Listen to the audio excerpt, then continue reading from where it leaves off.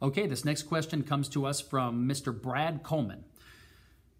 Hello, thank you for your time and experience we all value.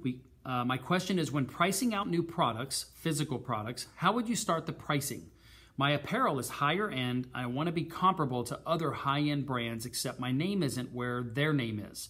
Can you give me some advice on how you started your pricing structure for your company and your products? And he's in the e-com, apparel, and brand recognition business. Well, I did not have a product company, so I'm not going to be able to give you too much advice on that, Brad, but I was in a similar situation that I was actually creating the market. I was one of the first people to market, so I didn't really have a place to go to figure out what I should price my products at. I took a look at what my monthly budget was as a person, my monthly nut, if you will, what my expenses were, what my cost of doing business was, and I said, okay, I can arbitrarily come up with this number.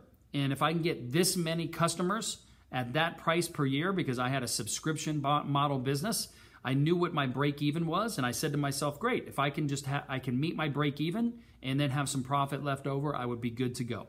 And that's how I priced, because I was creating the market.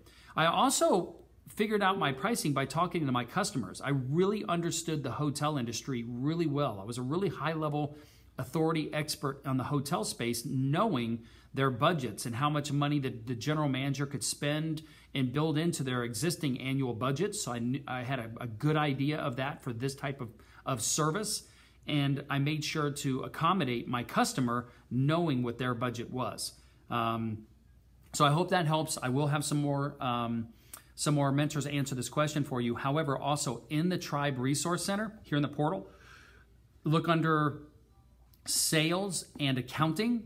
I know for sure it's in accounting, but in accounting there is an article on how to price a product, and it should give you a lot more detail on how you can, all the different ways that you can price a product. Okay, thanks, man.